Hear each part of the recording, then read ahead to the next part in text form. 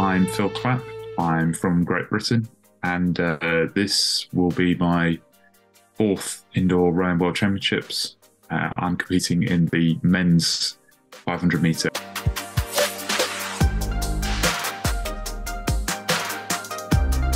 I actually used to be an on-the-water rower as a junior up to the age of about 21. After my retirement, I transitioned into racing sailing boats, where I'm a grinder, and I find indoor rowing a fun way to make sure that I keep fit through the winter.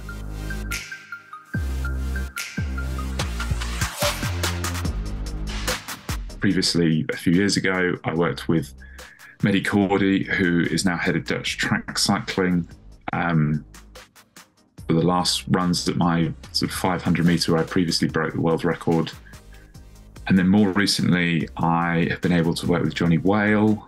Really, we're just trying to take some of the science that track cycling uses and their training and how well defined their protocols are around their training. I think it's very good to see a different approach to training that I don't really think anyone else is taking in the indoor rowing scene. I think some of the protocols that we've been following in this training program would be beneficial to huge amounts of water rowers as well.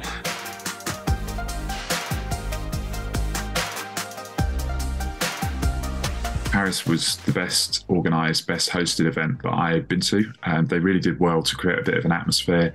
I think it was good having a slightly smaller venue because you got the lighting, the ambience, the shouting, kind of all the competitors were tightly compact in there. I think it worked really well. And with the commentary, it made it feel like a proper sports event. The virtual stuff, it's great, it's flexible.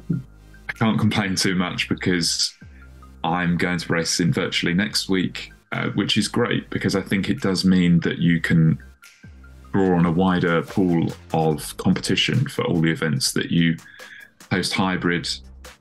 But there are the drawbacks. It's much nicer to sit next to your competitors, and especially after the race, you can celebrate together whether you win or lose.